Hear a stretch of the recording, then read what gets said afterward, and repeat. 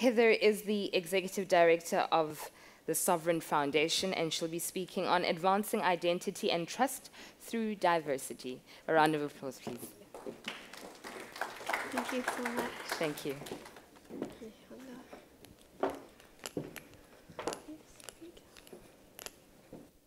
Thank you. And I also want to give a special thank you to those of you who are in our Sovrin community or Sovrin stewards who have come out today to say hello and be here at the event. And while I like a good pitch deck with the best of it, with all of you, I understand that right now we're hitting the after lunch coma. And so I'm going to take a little bit of a different approach in talking with you today. I want to start and explain to you about when I was a child. One of my family's activities was to sit around the table with these. Let's see if we can, these. Do you recognize these? Those are lock picks. Yep. We would spend hours trying to pick locks of all kinds, and it may be considered an odd family activity, but the fact is, we learned to use a simple tool to solve a complex problem. We learned to look under the surface at what really made things work, and we learned to visualize solutions that we couldn't see with our eyes. My mom and dad worked in the space program at the Jet Propulsion Lab, building navigation systems for the Apollo, Gemini, and Skylab missions. My brother grew up to be an officer in the Army. I grew up and eventually went to journalism school. In a way, we all spend our time visualizing some story or chain of events and asking questions, seeking answers that aren't obvious, and having to dig for information, value, and truth. For all of us in this room, advancing the cause and mission of blockchain technology is no different. We look at simple ways to solve complex problems. We try to visualize solutions that run under the surface and power the world's business. And we all want to revolutionize, innovate, and disrupt. But are we really doing the best job of that? In a more specific way, are we using all of our resources to drive change? Let's come back to that. First, let me tell you a bit about myself and work history and how I went from here to here with you today. I'm slightly built, and let's face it, I have what we'll call a unique voice. And at the heart of it, I'm an introvert. I don't necessarily look like the leader or risk taker, yet I started off in high school and took a chance and ran for and won the office of class president 3 times and student body president my last year. And then I graduated and went off to a small university in the Pacific Northwest, and once again, this seemingly insignificant, slightly built, shy girl took another chance and won the office of student body president, the first and only woman president to serve 2 terms in the 177-year history of the institution. And as a graduate at Willamette University, I studied political science. But after graduation, I was drawn into a different world, the world of news reporting, almost by accident, simply because someone who knew me thought and knew what I had done with myself, looked beyond the words on my degree and thought I might be good at it. So, with no experience, I took an entry-level job answering newsroom telephones. Something anyone could do, really, but it was the first time and not the last time that someone gave me an opportunity that could have and perhaps should have gone to someone with a more traditional journalism background. But I worked and learned and observed and brought an outsider's eye to my work. And I again took a chance and applied to journalism school with the aim of becoming a news industry insider. I graduated from Columbia University with a master's in journalism and came to Washington, D.C., I did the job of a reporter, learning and absorbing the culture, making errors, and making progress, and becoming a full-fledged reporter. I might have looked young and sounded young. In fact, some say I still sound young. But I was willing to put in the time and put myself on the line and do what needed to be done. And then I campaigned for and won the role of chairman of the Congressional Radio TV Correspondents Association. And although I worked in the industry, my age and my gender on Capitol Hill made me a bit of an outsider with this group. And I needed the members to look past my experience, past my appearance, and the sound of my voice. I became the youngest chairman of the Congressional Correspondents Association in the history of the seat, following in the footsteps of American journalists like David Brinkley, Roger Mudd, Charlie Gibson, and other iconic industry legends. In an industry that was as much about who you knew as what you knew, I was both lucky and successful in that endeavor because enough of the industry insiders gave me a chance and weren't blinded by my age or how I looked. But eventually the old guard, the insiders, the Good Old Boys Network, took their toll. And I left the news business in 2009, burnt out from fighting to prove myself to a group of people who, despite my accomplishments, could only see how I looked, saw my appearance, how I sounded, and only saw my limitations. I had zero experience or training in any other field. So once again, I set off as an outsider and a newcomer, making a decision, as we call it, pivoting, and went to business school. But when after all that hard work, I got my MBA, no one would hire me for 2 years. I didn't fit the role as a business insider, a technology insider. I wasn't a businesswoman. I hadn't worked in the industry. I didn't have traditional tech experience. One day, I was in a museum not far from my apartment, and I started talking to a woman at the information desk. In the course of a friendly conversation, I happened to mention that I was looking for work, I wanted to work in technology, and I was in the midst of a career change. It turns out that her husband worked for a company called Neustar, a data analytics firm, and she saw something in the way I spoke or the way I carried myself, or perhaps she just felt sorry for me. And she convinced her husband to give me an interview. Her husband was a vice president working in registry services, not the most exciting field, conservative and boring. But this gentleman was an innovator. He valued diversity. He valued ideas over pedigree. And he took a chance on an industry outsider who didn't look the part and didn't fit the mold. I got the job knowing nothing about what they did or how they did it. But I learned, and I watched it with the eyes of a reporter, bringing a different perspective and viewpoint and new ideas. And in the course of doing my work, learning and absorbing the culture, asking questions, making errors, and making progress, I was cited by global research firms like Forrester and Gartner for creating new industry standards and best practices for my role.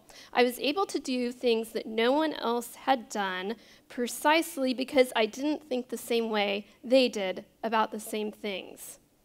About a half-decade of working at Neustar, I saw how powerful the new world of technology could be, powerfully good and powerfully destructive. I saw how technology was treating individuals, and I decided to take another chance and make another change. After I left that job, a colleague of mine, a PhD computer scientist, and I combined our skill sets and wrote a series of children's books. They say, write what you know, and that's exactly what we did. We wrote graphic novels about technology and cybersecurity, and wrote about being an outsider learning the ropes. Our teenage hero brings ignorance to his role as a fighter of cyber crimes. He's an outsider learning about cyber threats and how they can be defeated. But he also brings something valuable, questions. He asks why and how, and he asks why not. After publishing the books, we decided to start a little company called Synjatech. And we built an app that challenged the status quo. when it came to the idea on the collection of data. Starting a company, even for the most experienced of us, is always an uphill battle, especially against the status quo. And to make it even harder, at the time, we put privacy forward as the value prop. We allowed families to own their data. We took an outsider's view and gave them privacy at a time when no one was talking about privacy and everyone thought we were crazy to talk about privacy. We all talk about privacy now, even if some of us don't believe in privacy. But soon enough, as GDPR is proving, we will all have to believe it, at least in a practical way. So my company then linked up with another little company that shared the same philosophy, and we developed some cutting-edge technology that could help families know that their messages were secure, their data unsiloed, and their digital lives were finally controllable by the families themselves. Since then, the company with which we partnered has grown, it was acquired, it morphed, and finally spawned something called Sovrin. It is a revolution in privacy, a revolution in digital identity, using the power of Hyperledger Indy. But comic books and kids has been my identity for the past 4 years.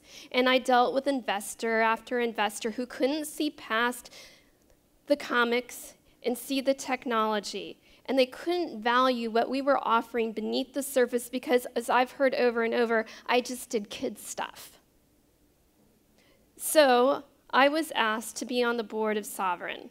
And later, I was asked to lead the foundation because someone was able to see past the comic books and the kids app and saw what was under the surface of our application, and more importantly, that the value of a person with a different background would bring value. Sovrin is a nonprofit foundation of which I'm the executive director and CEO. We have a goal of becoming a global public utility, providing the infrastructure for self-sovereign digital identity. It's interoperable, accessible to anyone. It has no reference to nationality, commercial or government affiliation. It's a true revolution in digital rights. Self-sovereign identity, using blockchain technology, can solve business problems while protecting individual rights.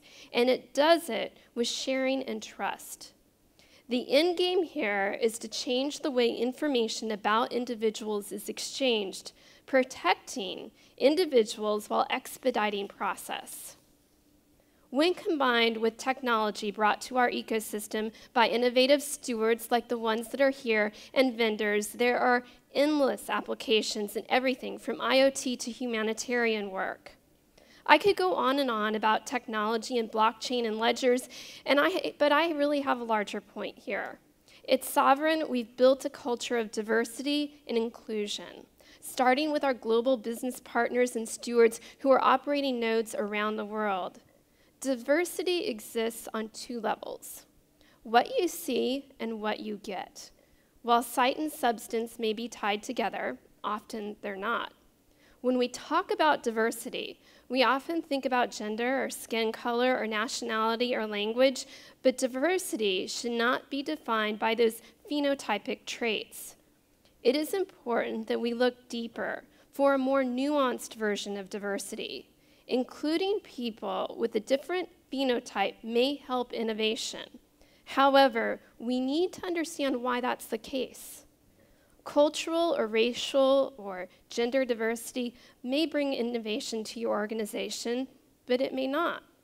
If phenotypic differences drive innovation, they do so because people with a different look or culture or gender or religion have had uniquely different sets of life experiences. Phenotypic diversity drives innovation because the differences in our lives led by the individual in your organization. True diversity is the diversity of thought processes and of perspectives. It is a diversity of ideas, some of which can come as a byproduct of what you can see on the surface. But true diversity is not simply a surface observation. It is found in the genotype, to co-opt another phrase from biology, the true makeup of an individual that you can't readily observe. How do you find that? Simply by opening your eyes and your mind and looking past the phenotype to the diversity of ideas, backgrounds, experiences, and knowledge that an individual can bring. When you open your mind to hiring someone who looks different, sounds different, comes from another industry, or someone that doesn't fit the mold, you bring a new perspective into your organization. You bring someone who may be able to see the forest through the trees because they have lived a different life from you. They have lived a life that's different from what you have defined as typical or the ideal applicant.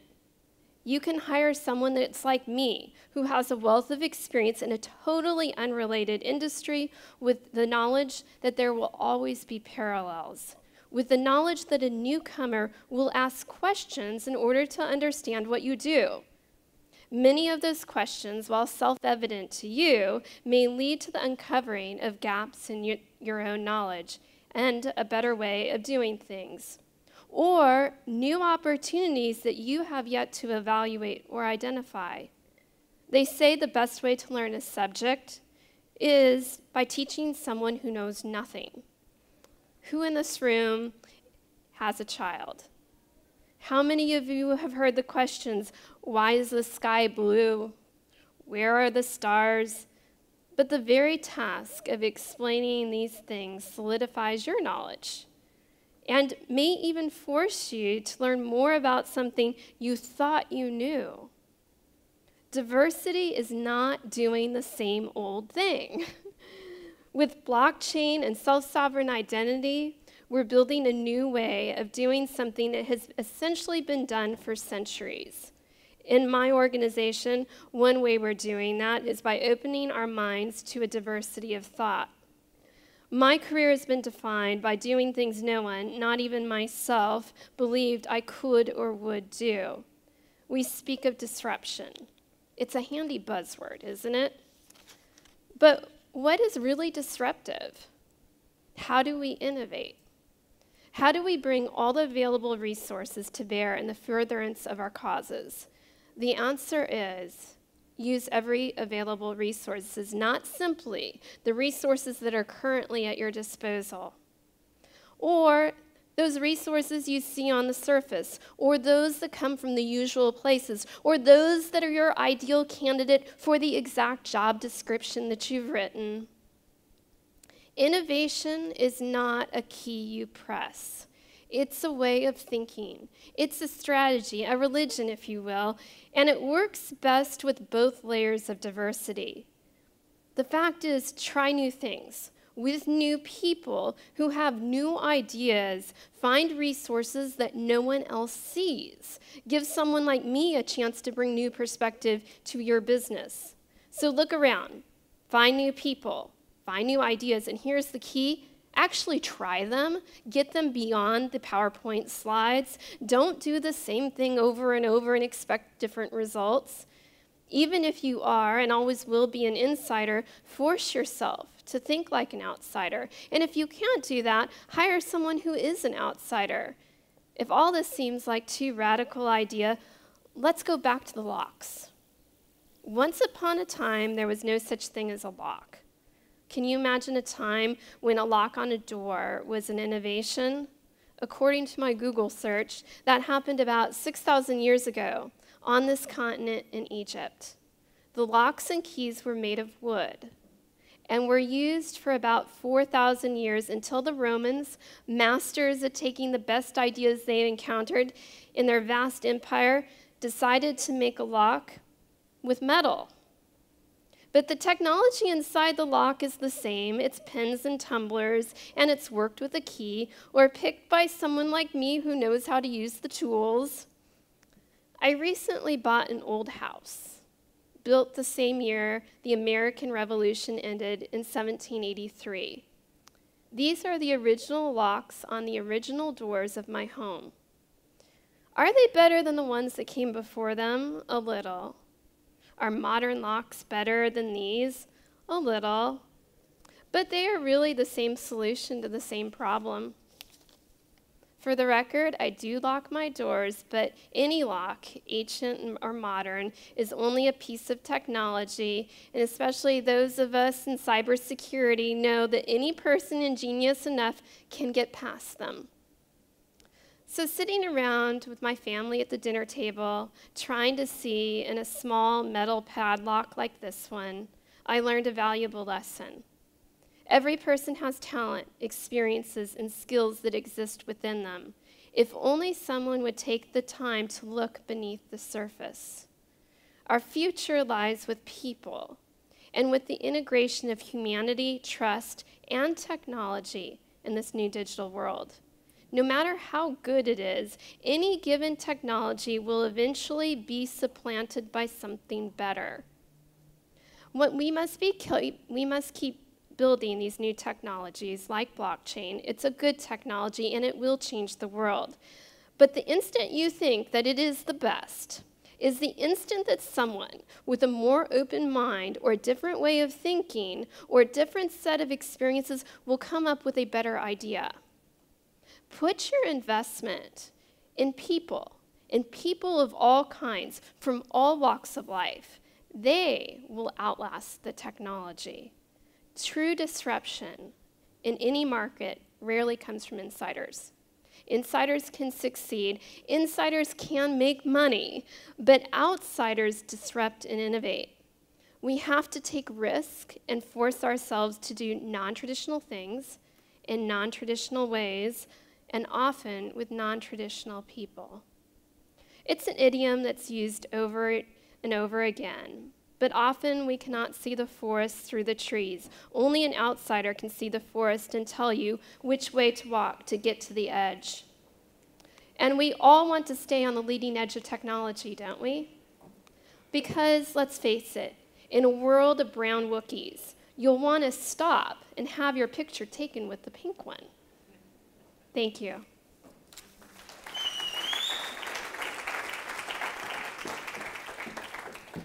Thank you very much for that, Heather.